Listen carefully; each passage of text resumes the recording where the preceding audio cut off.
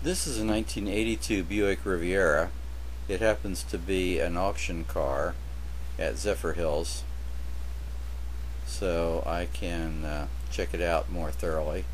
Notice the wire wheels.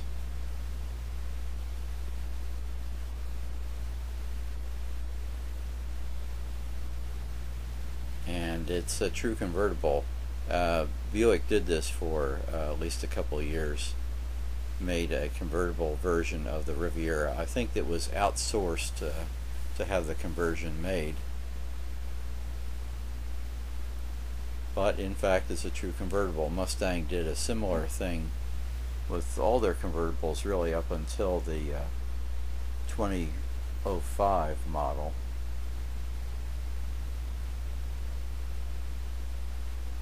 And notice all the wood grain there on the dash. Notice the 85-mile-an-hour speedometer. That was a federal mandate.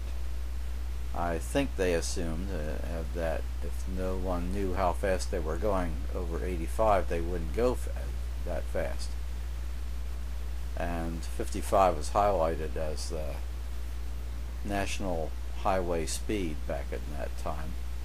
You can see it's marked in orange on the speedometer there.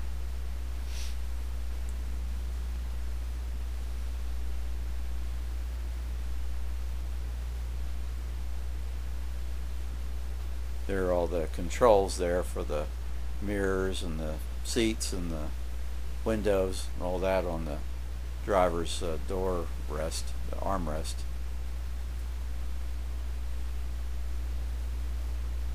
That's a nice cloth top too. It's not vinyl, it's definitely a higher grade.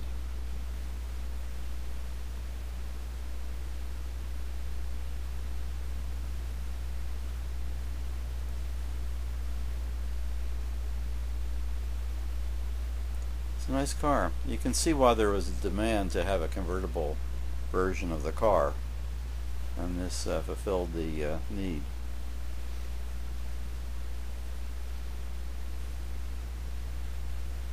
You know, I've opened the door there so you can see. Again, an auction car, you can feel free to do that kind of thing.